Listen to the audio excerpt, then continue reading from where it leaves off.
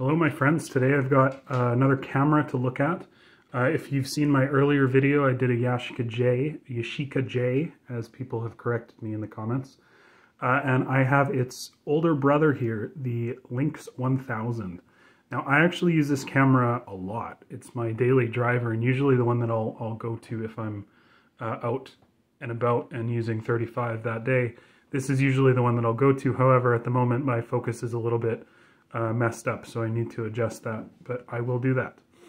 So going over some features of this one, it's got a 4.5 centimeter lens, or 45 millimeters, if that's what you prefer. It's got a focus ring here that goes from 0.8 meters to 10 meters, which is pretty wide range. You can get a really nice sharp focus on, especially on portraits. I really like it.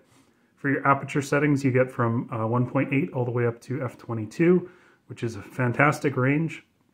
And then for shutter speeds, you have 1000, and then all the way down here to 1 second, and then a bulb mode, of course, if you're using a timer. And they all work pretty well.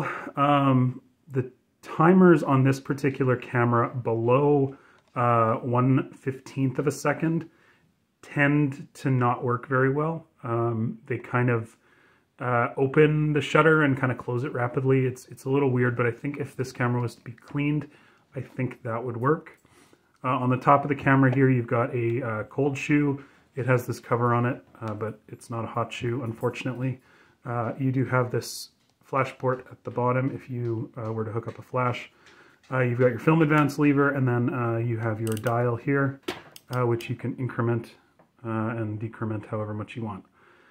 On the back, it's pretty easy. You've got your rangefinder adjustment, your viewport, and then on the bottom, you've got your opening and your rewind button.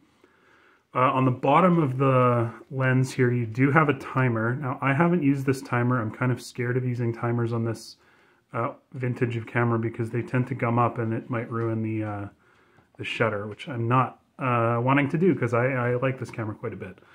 When it comes to focusing, actually, one thing that I do like on this camera is that they have this nub, so when you're focusing on something, you can kind of use your fingers to poke it around, which is really nice. I enjoy it. Now let me just rewind the film if there is any in here, because like I said, this camera had some issues, and it wasn't playing nicely. So let's open this up. To open the camera, you push this thing down and push it in, and then your film door will pop open.